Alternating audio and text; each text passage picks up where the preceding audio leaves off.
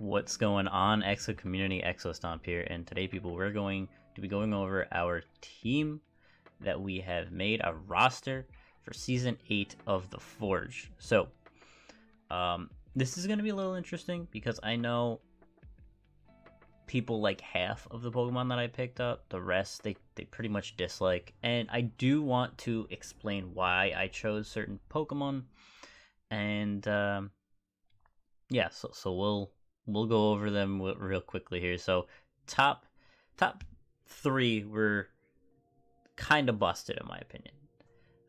First off, we got Toxtricity with the electric and poison here. We got Punk Rock and Technician. I mean, honestly, Punk Rock is 99% of the time going to be taken over Technician. But yep, we have some really good moves here. I mean, obviously, spamming Boom Burst on Toxtricity is insane. The biggest thing, though, for this Mon is Shift Gear. You press Shift Gear, there's practically no way you outspeed this thing unless you're running a faster Scarf Mon, which is obviously possible. But yeah, it has pretty good moves. Overdrive is very nice because, again, it gets boosted by Punk Rock, which is great. And with Shift Gear, you do boost your attack.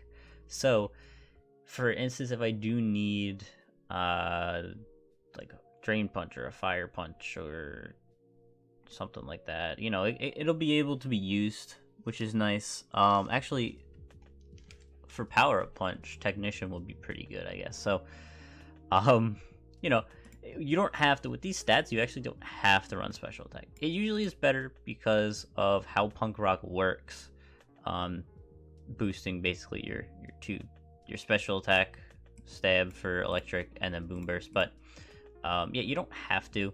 There are ways to kind of work around it. So yeah, yeah, I don't know. This Mon is really fun. It also has a nuzzle, so it can be super annoying to get those paralysis off on Mons that are even faster than it, which is great. And yeah, I mean, overall, you guys you probably know this Pokemon because this, in my opinion, this is, I feel like a lot of people use Toxtricity in their runs because it's a really cool Mon, really cool typing. And yeah, somehow it got to us when we were 4th pick. I don't know how it got to DDA in Lairon. I think he's 10th. He was 10th pick, and it got to him. I don't know how to explain that, but Toxtricity, very good Mon to start off. All right, going on, we have the Swampert here, water and ground type. It helps out Toxtricity very well because Swampert's out. And I go for a flip turn on an incoming grass type. I can go into Toxtricity. I can technically go into the next Mon that you see, but we'll get to that. Swampert, I also just wanted to use Swampert a lot. I wouldn't say all these Pokemon, because I have used some of these Pokemon before. But a lot of these Pokemon I really wanted to use because I either haven't yet, because I've gotten buffs since I used them or whatnot. For instance, Swampert, I haven't used it with Flip Turn, and I think it got Body Press. Yeah, it got Bulk Up. So it's a super cool Mon. It also has high horsepower, so it won't be weakened by another Mon that's coming up. If you guys know my draft, you know what it is. And yeah, sadly, it can't use Refresh because we're not using older moves, but that's okay. We have no hidden powers either. Yeah, I mean, it has enough in its arsenal to be threatening with both attack, special attack, and honestly, defenses as well. Super good. So, all in all, an amazing 2nd pick. 3rd pick was Moltres. Don't know how Moltres got to us. For 3rd pick, it's an insane combination with Swampert. I'm not sure if we used it, if anyone used it to its full potential yet, but very, very good. I mean, this trio can easily Volt Switch, Volt turn around constantly, because, I mean, Volt Switch, Flip Turn, and U-Turn together. It's really good. Moltres and Swampert do good together because their quad weaknesses are resisted by both of them. And they both have pivot, yada yada. Swampert doesn't have any recovery, which is probably the biggest thing. I don't think there are any water ground types that have like flip turn plus recovery. I think they either have one or the other. So at the moment, Swampert Moltres is probably the best for this combination. Was gonna go with Talonflame. Talonflame was on the board as well. I was thinking about should I save my points or not, and I looked at the mons that I wanted to use, and I didn't. I could spare the, I don't know, what was it, 3 or 4 points. So yeah, very good stats. Another big thing for Moltres is that it's actually threatening for offensively, because it does have now the Scorching Sands that can hit rock types if they do want to come in, and is just bulkier. So yeah, I wanted to use Moltres. I've used it before, but not with this combination, so I definitely wanted to try it out. Anyways, Machamp is our 4th pick. So this was Scrafty at first. The reason why I went to Machamp is because I looked at Scrafty, and even though Scrafty is a very nice pickup, I wanted to use a fighting type that was able to just completely destroy a mon when it comes in. So I wanted to do that. Like, if this was Scrafty, I wouldn't really be able to pivot in to Machamp or Scrafty very easily. Well, I would, but it wouldn't be killing things outright. Machamp kills things outright. 130 attack, can either be Guts or No Guard. If it's No Guard, it can press Dynamic Punch, Stone Edge, stuff like that. You know, it could, I mean, whatever. And then Guts, obviously, Flame Orb. It also hits super hard, can also have Bullet Punch. So, yeah, it also has high horsepower. So, yeah. Very, very, very good pickup. It was either going to be Machamp or Sirfetch'd. I wanted to go with Machamp here because it just kind of fit the mold a little bit better. Sirfetch'd, yes, does have first impression, but it doesn't have stuff like Bullet Punch. I don't think it has high horsepower. Could be wrong.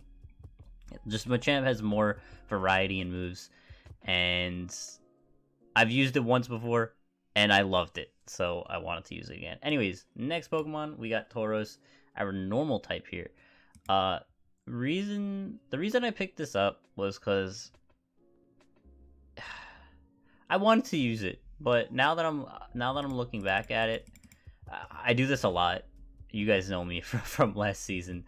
I pick up monsters, I want to use them, and then I realize that they don't fit on my team. Always what happens to me, so whatever. Basically, I picked it up because it hits like a truck. I mean, 100 attack, 110 speed is great. It has Sheer Force. It can run Sheer Force, a Life Orb, and it has a ton of coverage. However, it works the same exact. It also has high horsepower. It works the same exact way as Machamp here. Yes, it is much faster, but the way that Tauros works is the same way Machamp works, because we're going to try to pivot out into these Pokemon to be able to break. They're both wall breakers here, so I'm probably gonna switch this up. I'll tell you guys what's up with my team. Well, I mean, I've talked about it in, well, you guys might not see it yet, the Aggron PRs, but yes, I guess I might as well talk about it. But anyways, next Pokemon, we have Galarian Rapidash. Really, really fun mon here. I'm gonna probably have to make it shiny, because shout out to Galaxy Bomb. He got a shiny Galarian Rapidash. Well, first Galarian Ponyta, but and it was great. It was great. It looked amazing. So I mean, I might just have to use it, even though in here it doesn't look that good. I might have to. But yeah, Pastel Veil is probably gonna be the ability that I'm gonna be running most. Anticipation's interesting because I'll see if they have like a certain coverage move for Rapidash, which can help, but we'll see. Pastel Veil is just super good so that it can't be poisoned in case I'm afraid of Toxic Stall or something from a team. Does have a few setup moves as Calm Mind. Yeah, Calm Mind for special and Swords Dance for physical. It has its special attack isn't bad, and its attack is great. So, well, it's 100, but so yeah, it has high horsepower as well, obviously because it's a horse.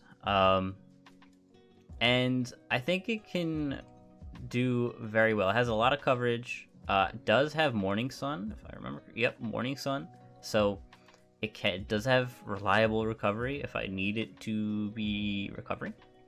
And yeah, honestly, overall, I wanted to use it. If this mon did get taken, I had another one, another backup fairy type, but I'm glad that I got it because I did want to use it, and it does help my speed tiers a little bit here. Alright, next mon here, Thwackey, which is why I kept bringing up high horsepower. Grassy Surge. This Thwackey's great, okay? It was, I think it was 7 points. With a Violet. It's a lot tankier than this with the Violet. Speed isn't bad with 80. It does have Grassy Glide and Knockoff. It has Leech Seed, U-Turn, Swords Dance, Taunt. I mean, it has a lot. The big thing for it is that it's a grass type that can take a few hits. It's kind of like Tangela, where with a Violet, pretty tanky, but without it, it could die very fast.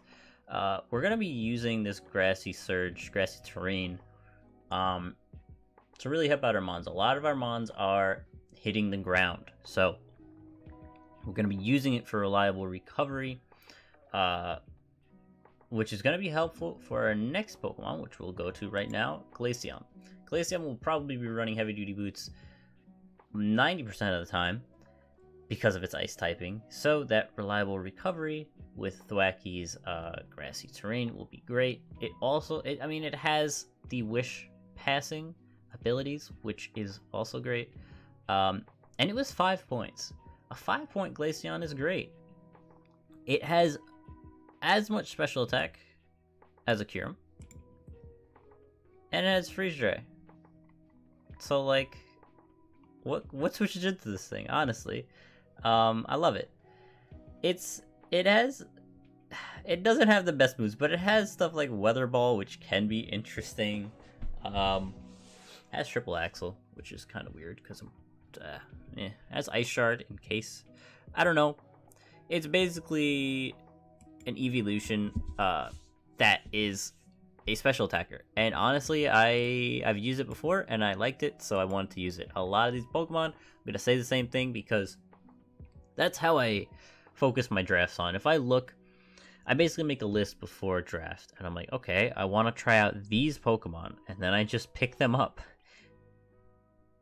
And if they don't fit together, then yep, good luck. That's what happens. Spiritomb.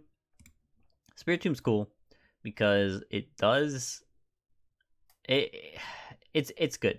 All right, I know it was what, like 6 points, but even without this 50 HP, it's very tanky.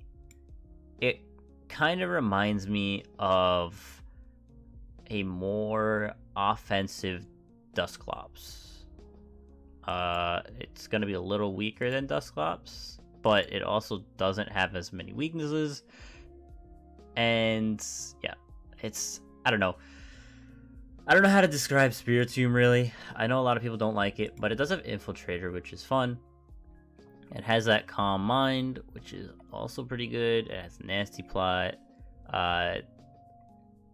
It's got Stab, Sucker Punch, and Shadow Sneak. It's got Trick, Taunt, Will-O-Wisp. I mean, it's a fun looking mon. And I was looking at picking it up. I ended up picking up the Scrafty, and then once I was dropping it from Machamp, I'm like, well, I need a Ghost and now a Dark again. Spiritomb fits, so I made it fit here.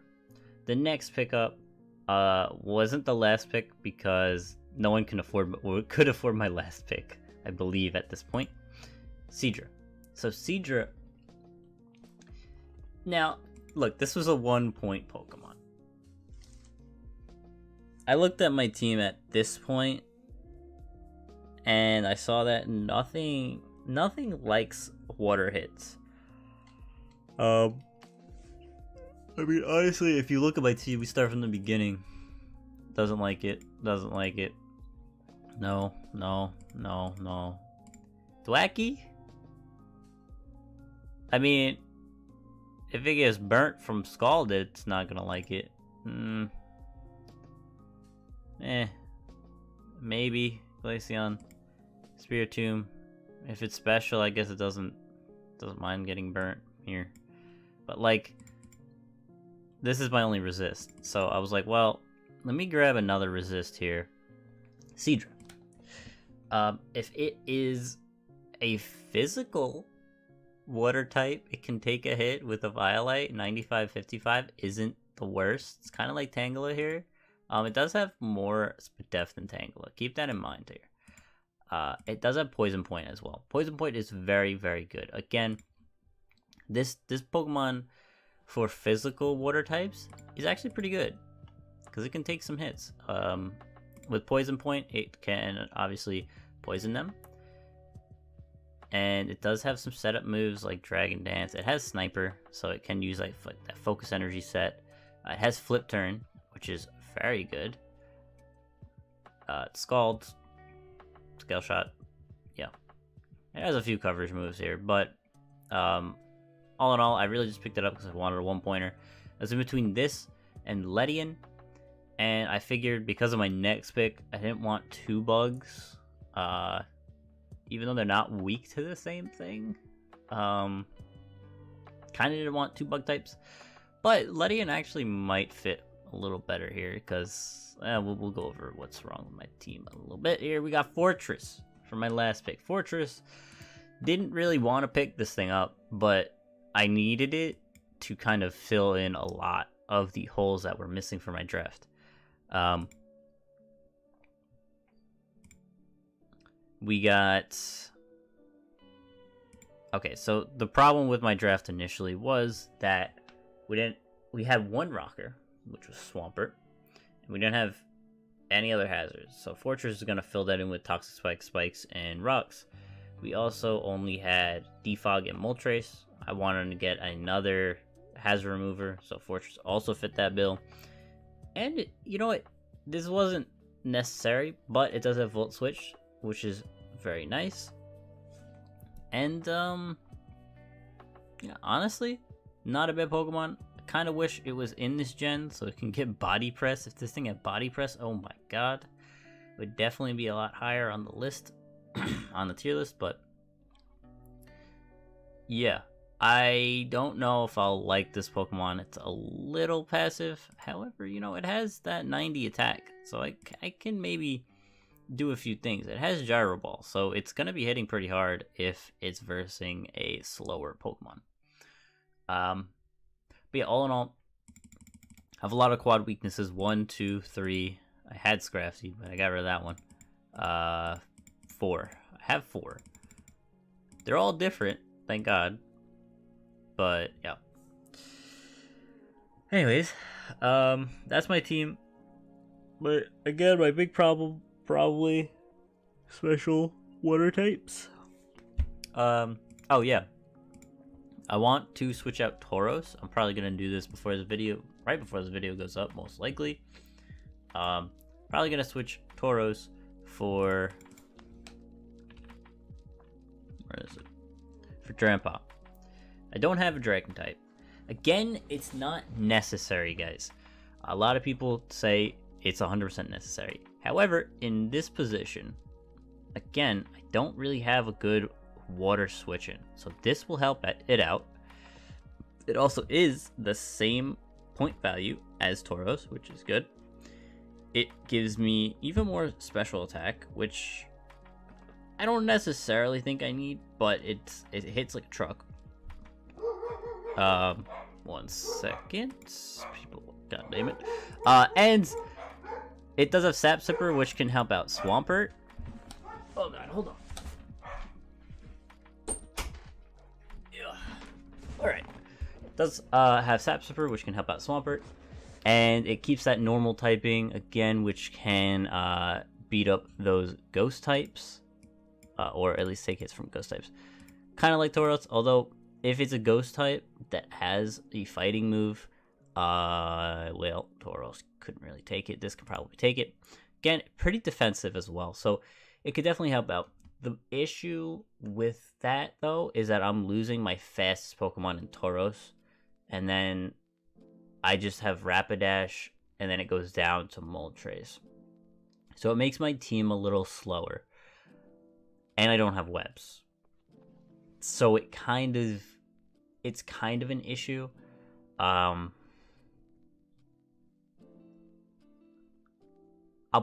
work around it somehow. I don't know how yet, but I'll try. There's ways. Honestly, I mean, there's ways. I have a very slow team right now, okay? So I may make a few trades before this goes up. Probably this Grandpa one's going in because it makes the most sense to me. I mean, it just does. It also gives me another defogger, right? So yeah, that's the biggest thing. Gives me another defogger, gives me a dragon type, keeps the normal. Sap Sipper for Swampert's good. Berserk, insane, you know, so those are the big reasons. But yeah, that's my team. Tauros is here for now, so I don't know if I'm bringing it for the first game or not. I might, who knows. But yeah, guys, that is it for my team builder. The post drafts power rankings should be going up a few hours after this goes up, so definitely be on the lookout for that. And yeah, guys, I'll see you next time. Peace.